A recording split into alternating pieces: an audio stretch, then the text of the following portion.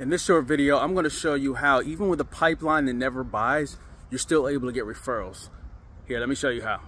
If you enjoy this video and find value, please give it a thumbs up and subscribe to our channel for more great content. We release videos every week, so hitting that bell icon will ensure you never miss a post. Don't forget to share this with your friends and colleagues. So when I first got into real estate, one of the things that I would do is talk to every top producer I could find and ask them where their first $1 million deal came from.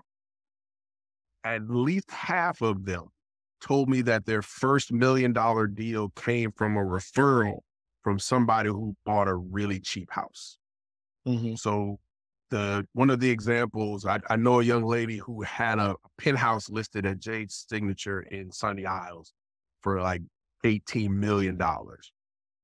And when I asked her years ago, I've known her for a while, how she got her first $1 million deal, she said, oh, I sold a house out west in like Miramar somewhere to my personal trainer for like $225,000.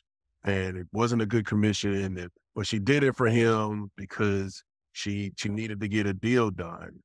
And a week later, somebody else that personal trainer was training told the trainer he needed a condo, and the trainer referred that client to her. They ended up buying a $2 million condo in Sunny Isle. So what I usually tell people, I'm a firm believer that if you do good, good comes back to you.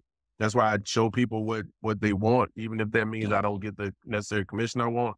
That if you did right by them, that could be the $1 million referral that you get because she got a girlfriend or he has a friend that's moving down here and they're like, man, Mike took care of me.